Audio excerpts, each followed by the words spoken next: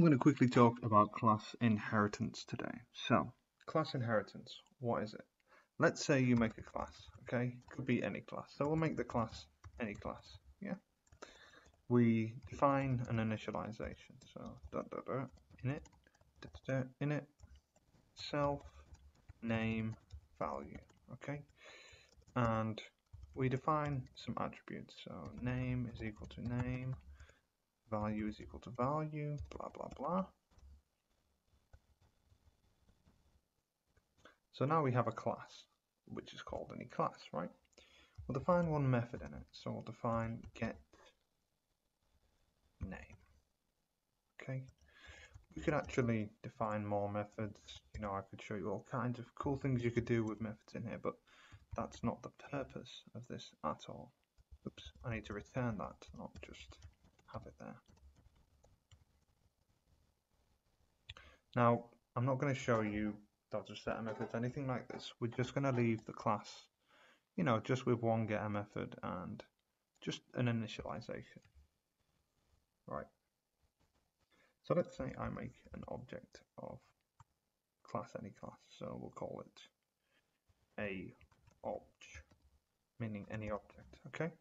We'll use the any class initializer here, or constructor, should I say. We'll give it a name. We'll call it an obj, and we'll give it a value of 92. Okay. We'll test the getter. So we'll say a obj.get name, just to make sure that it's working. Now, let's imagine that we want to make a new class that is exactly the same as this class. You know, it has the exact same attributes and it has this getName function. But we want to add a few things to that class, and we want to keep the classes separate, but we want the second class to be based on this first class here. And we want to add to this first class in the second class while keeping this the same, right? There is a way to do that in Python. So we can use the keyword class, and then we'll define a class called anyClass2, and you can actually use an argument, and the only thing you can use as an argument is another class. Okay. Now, when you use a class here inside of an argument for a class, yeah, you're saying I want this class that I'm creating to inherit everything from this class that I'm using as an argument. So essentially, this class will get all of this inside of here, okay? But we won't see it. We don't need to copy and paste this for that to be in here.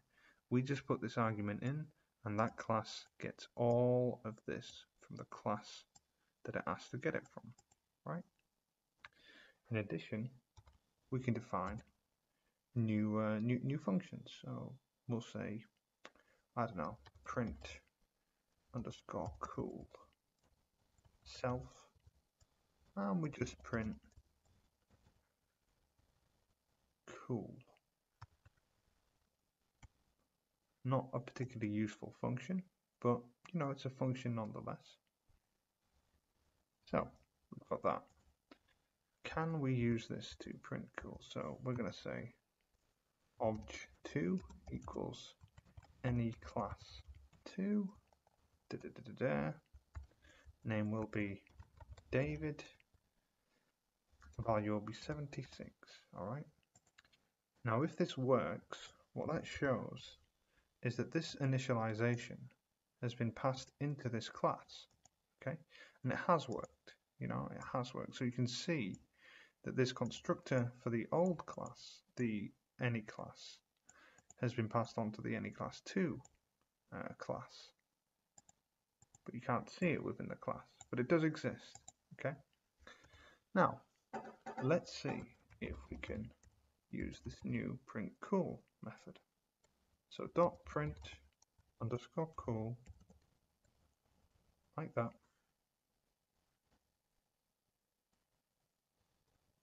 Simple. It does. I don't know why it's saying that. Need to run all of this probably. What? I'm not really understanding that at all. Why does it keep doing that?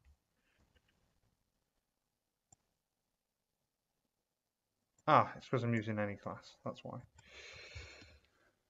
I need to use it on the variable. Sorry about that. There we go. So print cool. What happened there, why it didn't work, is because I was using any class, and I was using any class.meth.function. That doesn't work. I actually need to use the function on an object of type any class 2, and object 2 or obj2 is of type any class 2. So that's why that wasn't working there. Apologies for that. Now let's see as well if we've inherited the, I don't know, the getName method. Right. So here's getName, and let's see if it works. It should return the name David if it works. And it has. It's returned the name David. So this all works, right? Now, is this different to the first class? Is the second class different to the first class? Yes, and I'll show you why. This print cool method cannot be used with the first class because it's not been defined in the first class. This has all been defined and added to this class via inheritance here, but this is only included in the second class but not the first class. The first class is what's known as a parent, and the second class is what's known as a child. This is the parent of this child, okay? And the child inherits everything from the parent, but the parent does not inherit from the child. The parent can't get from the child in that same way, okay? So yeah, as you can see, print cool doesn't work with the first class because it can't inherit, there's no backwards inheritance, but all of the methods and the attributes of the first class have been transferred to the second class. It's that simple. That's all inheritance is about. I'll make another example. We'll say class reptile, right? And we'll define the initialization as, we'll give a reptile name. So we'll give name, legs, and can swim, right? So in this class, to give you a useful example, self.name is equal to name, blah, blah, blah. I'm sure you can predict what this is all going to be about, okay? Self.legs, is equal to legs, and self.can_swim is equal to can swim. Simple, right? Simple, very simple. We'll put a get method. We'll call it getAll. So define getAll self, and we'll say print name. Then we'll add string of name plus, I think it's that /n, I can't remember if it's that /n or the other one. Cannot remember, don't care massively. Plus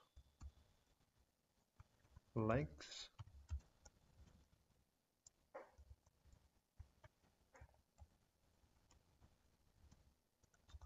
This \n should make a new line character, but I can't remember how well it works, to be honest with you. Not massively interested. Doesn't matter if the text isn't correct. You know, it's not the end of the world, and for the purposes of this demonstration, it's not massively important anyway. We're just making a get method that can get everything, right? This reptile class. I think that's all right. I'm not sure. Let's just see if it gives me an error. It doesn't, so it's fine. Undefined name, undefined. Self, that's why. Self.name, self.that, self.that. Okay, that's fine now. Yeah. So I'll just run that again. It's not undefined at all. Now then, let's make a reptile, shall we? And let's test the get all. So we'll say, I don't know, lizard1 equals reptile, and we'll say its name is, I don't know, got 4 legs, I think. I'm pretty sure iguanas could swim, but you know, I might not be correct on that. But let's just assume that they can swim for now, right? Let's just pretend that they can swim. Now, I'm going to get lizard1.get all, and we're just going to test it. We're just going to see that it works. I hope it does. Has no, can swim. No, it doesn't. You're right. It doesn't have a can swim. There. See that? Just a small textual error. Unexpected EOF. How? Oh, it's for this bloody thing. Right, that should work now. Hate stuff like that. Right. So this should get all anyway. Right. And it returns the name iguana. It returns the amount of legs that there are, and it also returns the status of can swim, whether it's true or false. Okay. So we got our get all method. But let's say I don't know, we want a specific type of reptile, right? So we'll say class lizard. Okay. I'm going to use reptile as the thing. Maybe we can define the init as self, as per usual. Okay. Or maybe let's not define the init. Maybe we want to just define, yeah, what I am. Just use self there. And all that does is print out this animal is a lizard. Okay, it might be helpful for us to know that, right? This animal is a lizard. We inherit the actual constructor, so we'll make a lizard, we'll call it lizard2, and it's equal to lizard,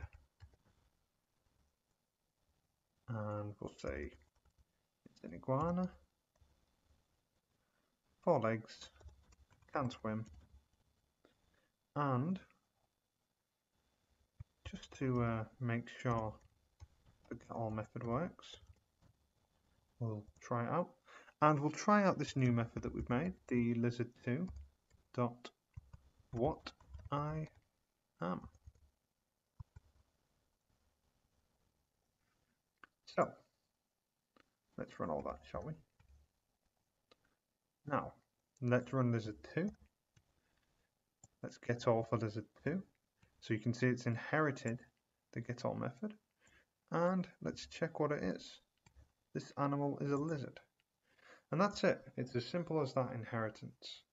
There's a lot more to it, but as this is just the basics, that's more or less all there is to it. There is more stuff, but as far as the basics go, that more or less has you covered. And just remember that rather than copying and pasting endlessly, I mean, imagine if your class has 300-400 lines. It's a very big class.